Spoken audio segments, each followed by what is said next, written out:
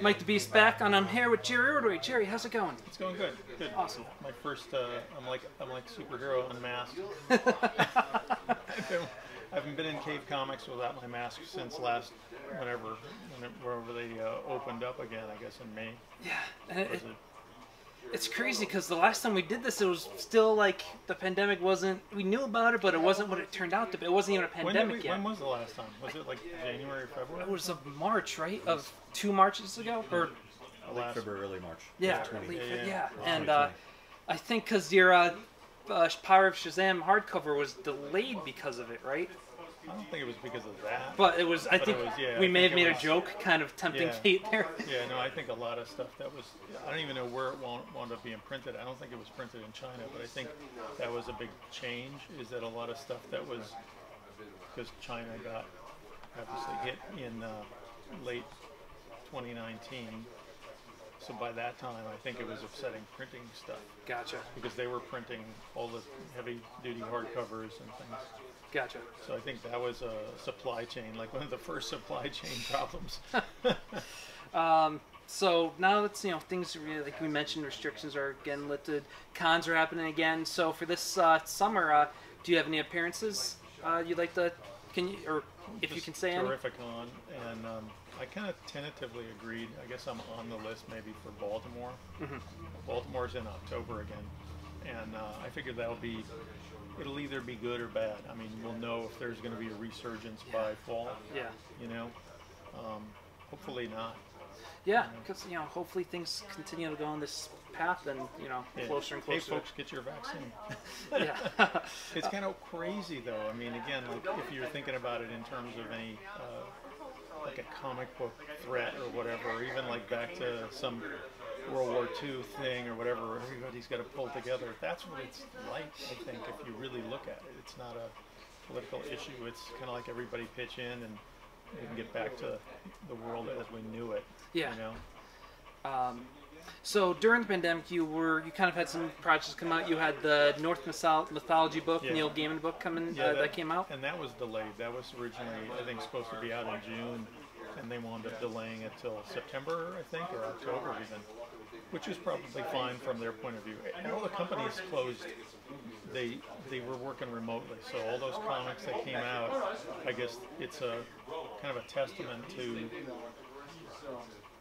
professionalism, because creators probably always worked at home, but without like an editor calling you all the time from Marvel or DC to keep you on track. This was a case where I think DC is still working remotely. I think most of them are. Marvel was, I know, during that time. But yeah, it's an interesting time. I mean, you'd think that being home, you get more work done or whatever, but we're all used to being home. Yeah. So I think, I was talking to Mitch about that. There's a lot of feeling like, well, hey, if I'm gone, I'm working at home and I can't go out to restaurants or can't do what go to conventions or whatever. What do you do for a change of pace? So, I mean, we were all working on house projects. Last summer I dug up like trenches and fixed drainage issues that I had, and that type of thing. So it was like good hard work. But I kept busy, doing commissions and things. Awesome. So you got commissions. You had the North Mythology thing. Yep. Any projects you're working on now? Nothing. Well, I'm working on some pages for Section 0, 1959, which was a Kickstarter that Carl Kiesel and Tom Grummett did a while back. So I just finished an 8-page story, and he's asking me to do another one, which I might if I can work out the schedule. But otherwise, I've been doing covers. I've got a bunch of variant covers coming out. Awesome. Some of them were delayed, some were not. I did a variant for the Shield, the Archie thing that Rob Liefeld just recently left. Huh. But I had a variant for the first issue. I did a variant for Geiger #5 that I think is solicited now, but they didn't solicit the image for some reason. I don't know why, but what else did I do? I did a cover for Black Hammer collection that's a hardcover that I guess collects the spotlight issues or the separate, the standalones. I think there's 2 volumes of that, and mine is the second volume hardcover. But that's, people call me for stuff like that. I did a Batman '89 alternate or variant, which I guess makes sense because the book was originally going to be digital only, and now they're doing it as a print. Oh, I didn't know that. That's yeah, awesome. no, I think someone mentioned that they changed that plan. It was originally supposed to. I was like, how does a variant work on a digital book? True. You know, you just pull it off of Twitter. Yeah. Hey, look, Jerry posted it on Twitter. I've got a variant. But yeah, so it's kind of fun. You know. Awesome. And you did a variant for that, or I think you did the cover for one of those Dark Knight Metal times, right? The Superboy. Well, I did this. I did like a chunk of story for that. That's right. Yeah. And that was fun. You know, it was kind of like a character that I'd had some history with. I mean, I worked with Jeff Johns on some of the awesome various. I think he was tied into the.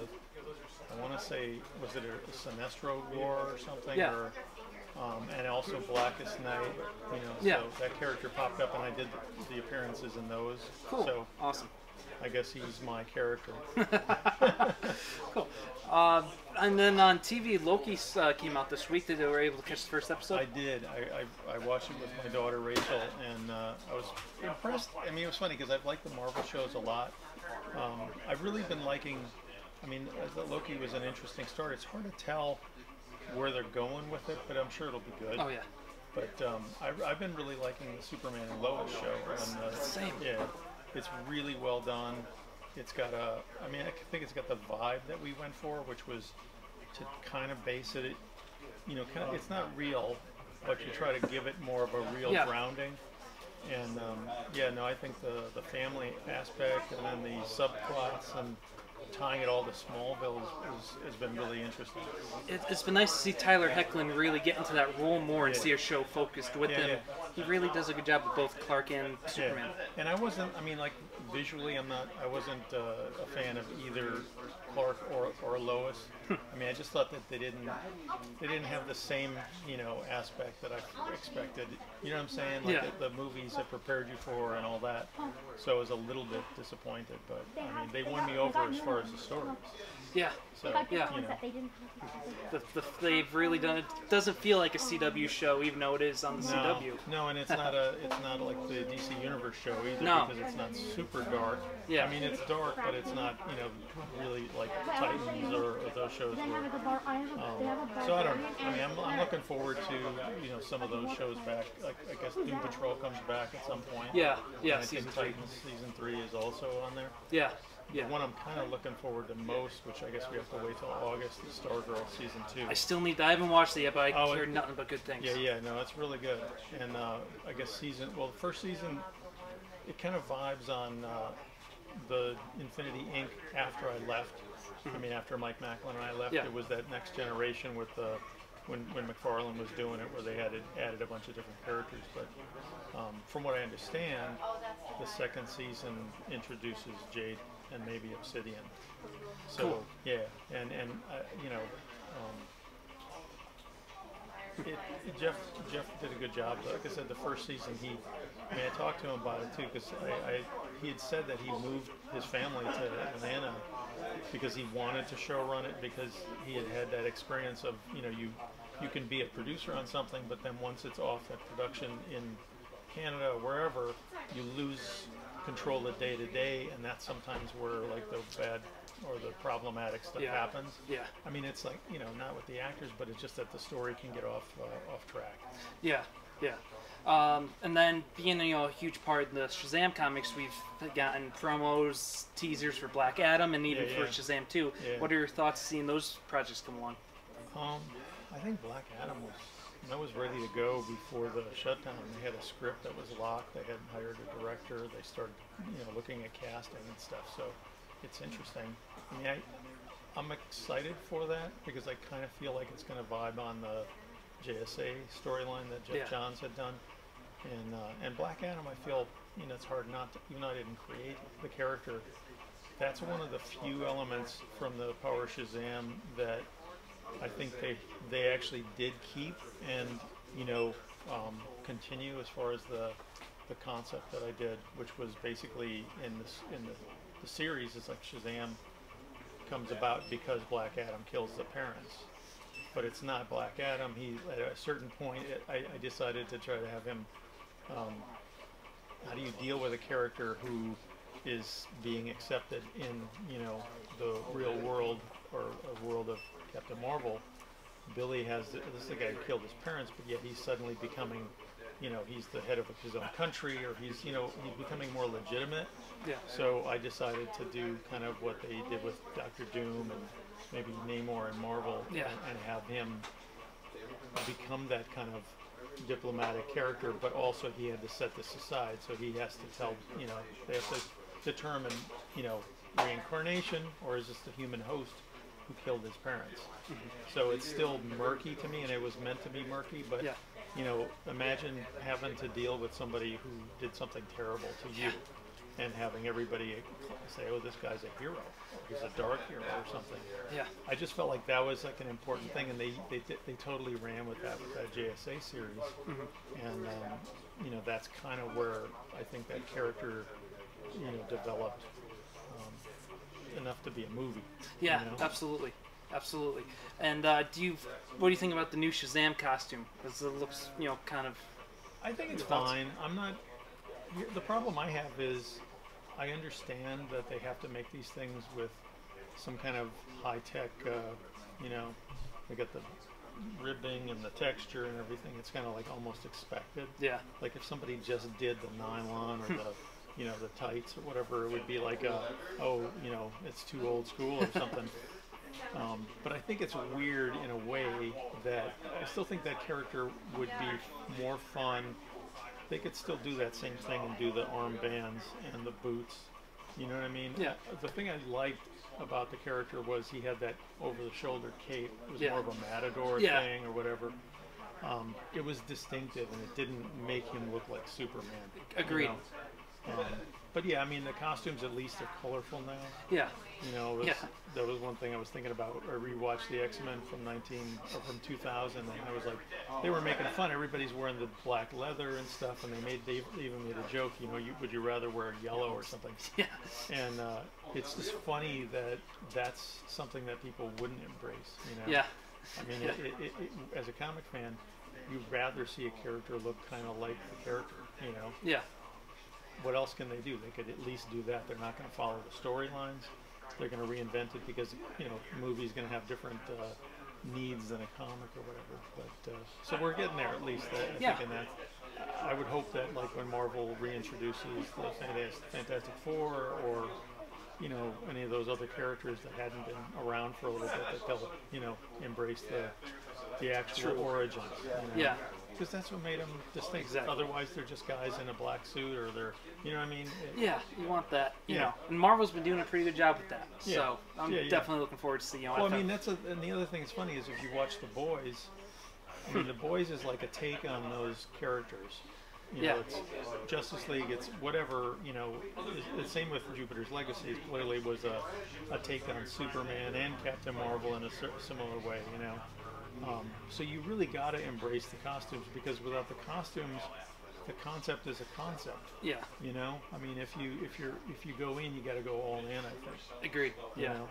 Same with Secret Identities. It becomes kind of like well, why would you do a secret identity? Well, plenty of writers have written stories about that. You know, you do save somebody, and they know who you are, you're going to get sued. Yeah. You know what I mean? You could save 20 people, but maybe you bump one guy and he's got a torn ligament in his leg, and he's, you know, suffering forever with that. You know, I mean, there's always a downside to that. So I think without some kind of, like, police have some immunity because the, you know, city or town or whatever has to take the brunt of any lawsuits. But yeah, I mean, a superhero doesn't have that. That's why. And yeah, that makes you a vigilante, but that's part of I think the appeal. Absolutely. You know? That's all the lore. It's always been like that, you know. So. And after wearing masks for a year, I know, it's relatable. you get a sense of how. I mean, it's also funny because you see people in a store, and especially early on, you do one of those. Yeah. You know, because it's like when you're just seeing the eyes, you see people's eyes, and it's like, oh, well, this person's got nice eyes. Yeah. And then, you know, the mask comes down. It's like, oh, wait, I know you. And, But yeah, no. So it's I like that aspect. I do think the idea of the secret identity still seems valid. you know? definitely, yeah. And then you've mentioned how you've been doing commissions. If someone was to be interested in a commission, what's the best way to reach you for that? I try to make it really hard. I get too many. I get more requests than I physically can or want to do. Gotcha. So I wind up. I do. If people contact me on Twitter, I can go through and as long as I can direct message them, I'll give them an email to contact. But the problem with doing this stuff is I don't have like an agent doing it because I just never liked that. I could hire or have somebody do it and they could book 200 things. I don't want to do that. I have friends who do that, and it's just like, I don't want to be doing that. I'm still trying to do comic stuff. I mean, over the last year, I wasn't as productive with my own thing as I wanted to be, but I got 8 pages penciled and inked for the next Proton chapter. Cool. And I'm hoping to get like 4 more pages done, and fingers crossed to get the thing printed by Terrificon. Awesome. But that's my goal, and it's funny that it should come down to a deadline in a sense, because Terrificon's in virtually like a month and 2 weeks, a month and a half or something. Yeah. So, but maybe it happens, maybe it doesn't. But I'm at least happy to have those 8 pages done and feeling like the story is progressing. Awesome. Jerry, as always, thank you so much for your time. I really appreciate it, and look forward to Terrificon. Yep. Good to see you. Always.